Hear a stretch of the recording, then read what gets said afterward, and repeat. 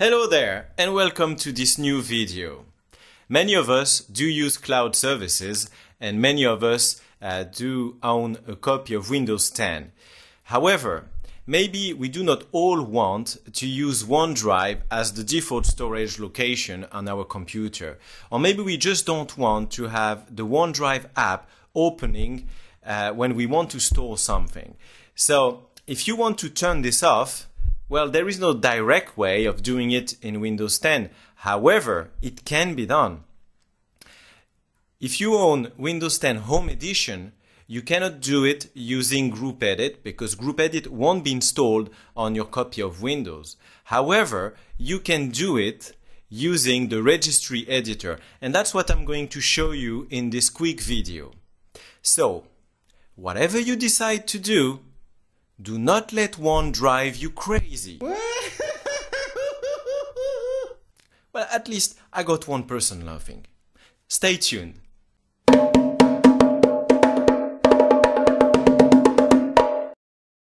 Before we get started, just let me tell you that everything you need for this tutorial will be in the description just below. But so that you get confident in using the registry editor, especially if that's your first time, let me explain what we'll be doing now. Okay, so what we will be doing is opening Regedit and following a path like the one you see here. So to follow this path first, we will locate and open the HKey local machine folder. In it, we will locate and open the software folder. In it, locate and open policies folder. In it, locate and open the Microsoft folder, and then locate and open the Windows folder.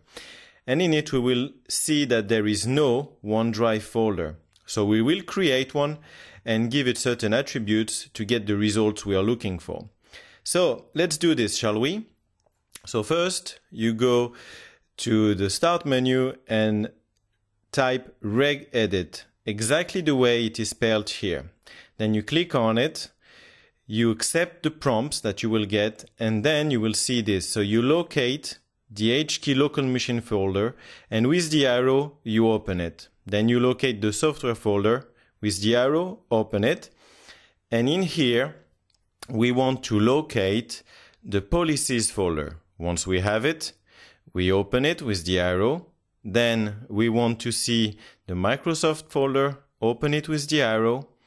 Then we go down and look for the Windows folder, open it with the arrow, like so. And in here, we see that there is no OneDrive folder. And what we intend to do is create a OneDrive folder and give it certain attributes. So to achieve that, we go to the top here, make a right click.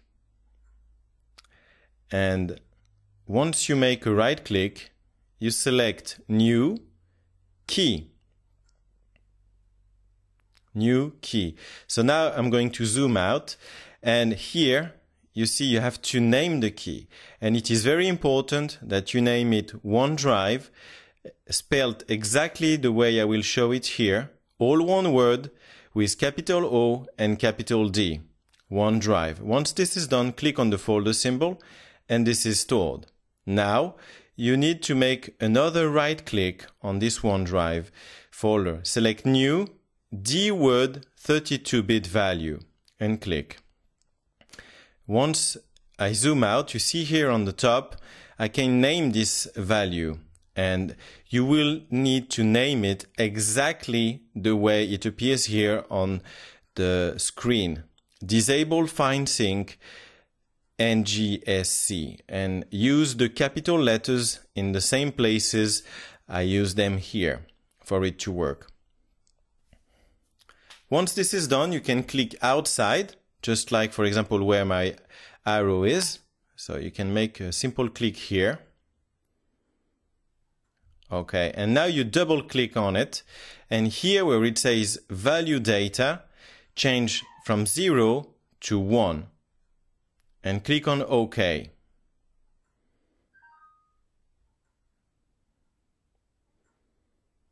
And that's done. So as you see here, we have this new value and we now can close. So now you may be wondering, what should I do next? The answer is I reboot. So let's now reboot your computer. And once you have rebooted your computer, what you need to do first is go to your Start menu or your Windows menu and try to open the OneDrive app. If you have done everything correctly, the OneDrive app will try to turn on, but it won't be able to turn on and it will just shut itself off. And what this will do is it will also take away from your File Explorer the OneDrive icon. I hope you succeeded in using the methods I described in this tutorial.